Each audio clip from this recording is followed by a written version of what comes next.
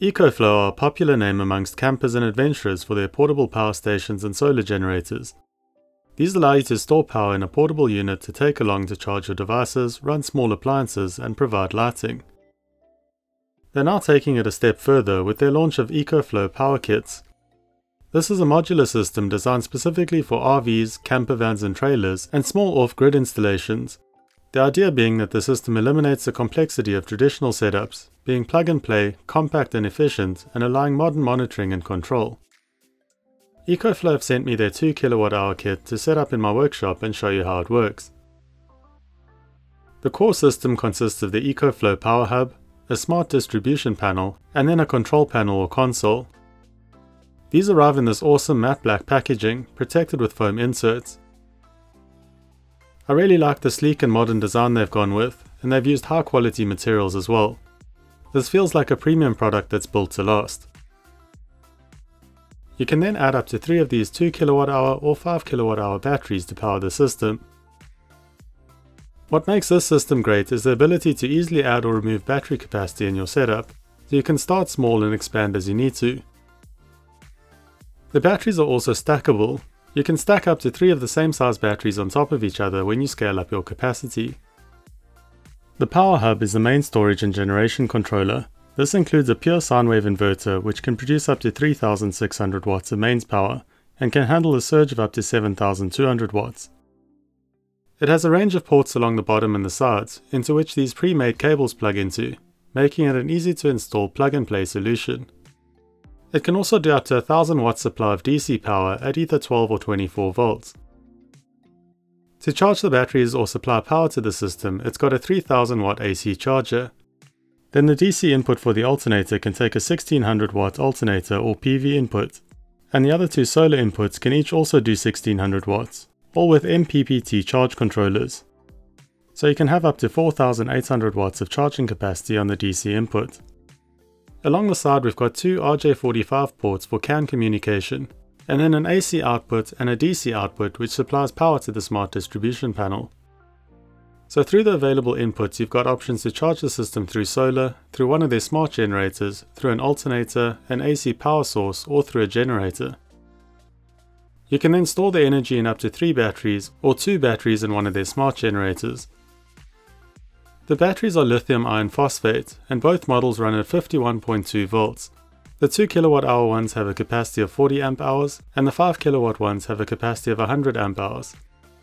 They're each rated for 3000 cycles with a discharge depth of 80%, so they should be good for around 8 years when used daily.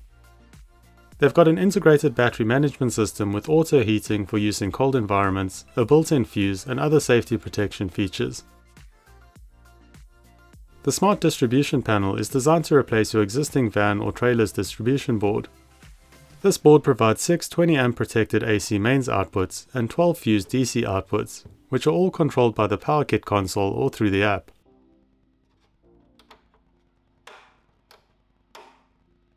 They also give you full power monitoring capabilities as well. The console is a 7-inch IPS touch display with an RJ45 CAN communication interface, and this is the primary means to interact with the system if you're not using the mobile app. The cables come with the kit as well, and are pre-terminated to quickly hook up to the distribution panel, alternator or solar panels.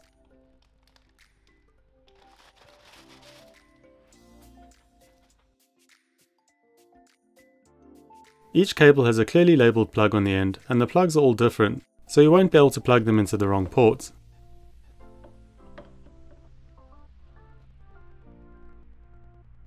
Before I install the system in my workshop, I'm going to hook some of the main components up on my workbench so it's easier to see how it all connects together and works.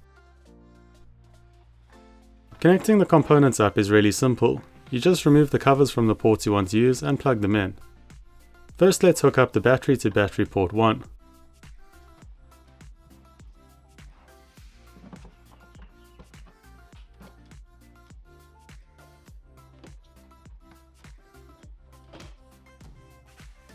Then we'll connect one of the CAN interfaces to the smart distribution board to control the circuits and get power consumption data back.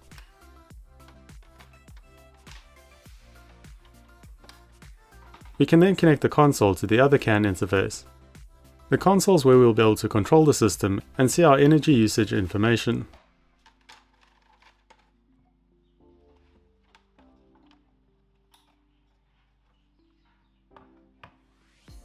With those hooked up, we should be able to turn the system on.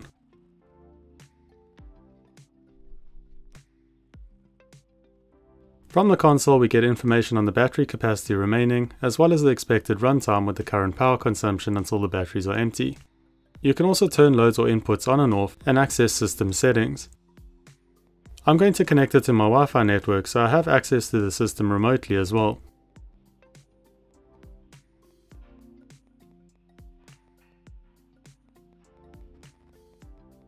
The battery is only at 29%, so I can plug in the AC input into one of my mains outlets to charge.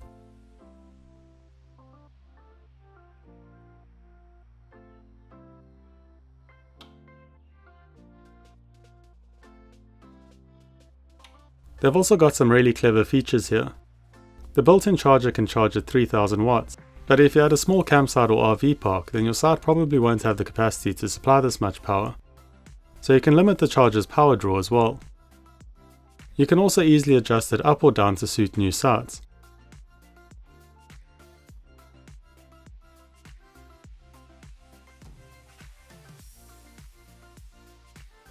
Now we can see the home screen is switched to tell us how many hours it's going to take to fully charge the battery. If you've got multiple batteries connected, you can also get more detailed information on each. The power hub has some status indicators along the top to tell you which inputs and outputs are currently active. And you can use the buttons below the indicators to turn the AC and DC outputs on or off.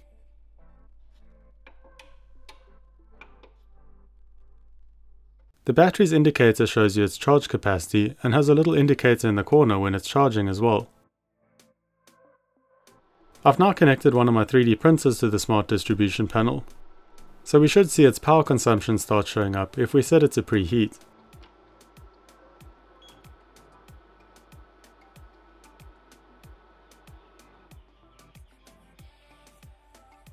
If we turn off the AC input, the system is then running solely off the battery.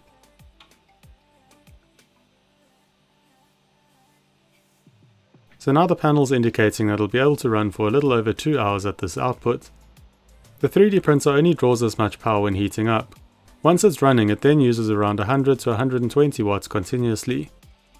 So the 2 kWh battery should be able to power it for around 13 to 14 hours using 80% of its capacity. If we switch the printer off again, the load drops back down to almost zero. The system can also easily replace a 12 or 24 volt system you might already have installed, as it's got a built-in DC to DC step-down converter.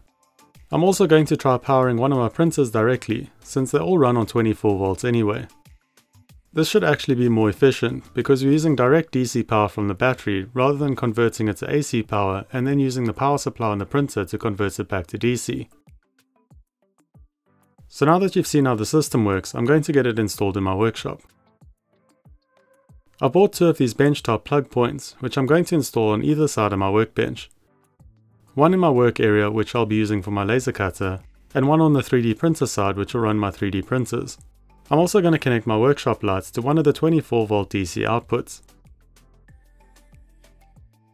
Installation is really simple. Each part of the system comes with a manual and its own set of mounting hardware, including brackets and screws.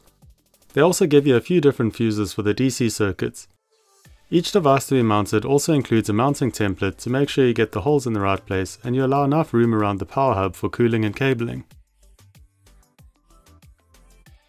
I've got solar panels on my home which provide excess power during the day, so I'm going to set the system up to charge during the day, and I can then use the stored battery power overnight for lighting and to run my printers. I could also add a dedicated solar panel to the system in my workshop, but since I've got panels already installed and the power available, I may as well use it. With the system installed, I'm now going to try configure it properly using the app. The app gives you a similar set of controls to the console, with the added benefit of being able to control the system remotely.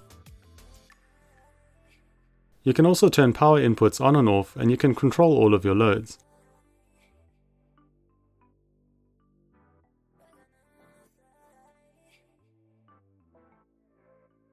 It gives you more detailed information on your daily, weekly, and monthly energy inputs and consumption. You can get detailed information on each of the connected batteries and see the remaining time to fully charged or the remaining runtime when using the battery's capacity. They've really put a lot of effort into the app. Even the graphic on the home screen is animated. You'll notice things like the batteries change to show your current configuration and the inputs glowing when active. With the system now set up in my workshop, let's try load it up. Let's start by turning on the AC and DC outputs. I can then set my 3D printer on the 24 volt supply to preheat, and the load should then increase.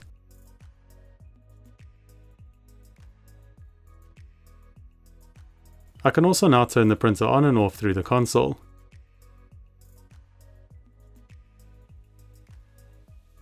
Next, let's try turn on the two printers on the AC supply and preheat them as well.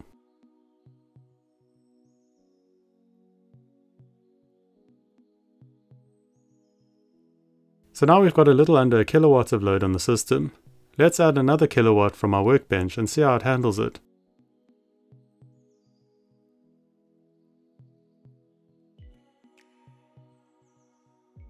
So now we're up to 1.88 kilowatts and it's still running perfectly. It's drawing slightly less from the AC supply than what it's supplying. I assume this is because the battery is full and it doesn't want to overcharge it. If I now add almost another kilowatt, let's see what happens.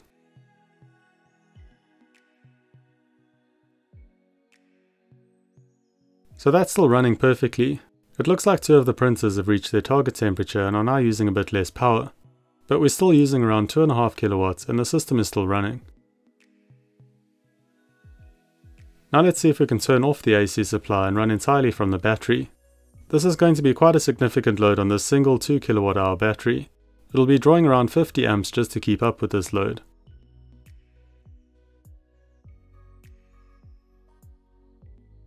So it looks like the battery's okay with that load as well, which is quite surprising. You can see it's indicating that it's supplying just under 50 amps at 50 volts. The last thing I want to show you is the app controlling the system as well. You can use it to turn the inputs and outputs on and off, and you can monitor the system's status and usage.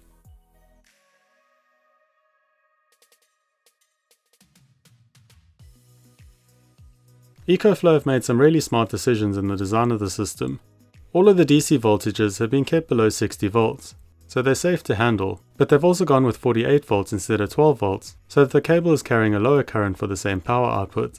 This means less heat is generated and the system is more efficient. The other great thing about the modular design is that you aren't locked into a particular size system. It's really easy to expand or reduce capacity and even add or remove charging options as you grow into your van, RV or off-grid home installation. I'm really excited to see how my workshop does on this system. It allows me to keep a much closer eye on my power consumption and also helps me to use the excess solar power generated during the day to run my printers, tools and laser cutter at night. Let me know what you think of the EcoFlow Power Kits in the comment section below, and let me know if you've got any questions on it or if you'd like to see me try something on the system. I'll leave links in the video description to their store and website where you can find out more about the system. Thanks for watching. Please remember to like this video if you enjoyed it and subscribe for more tech and electronics projects, tutorials and reviews.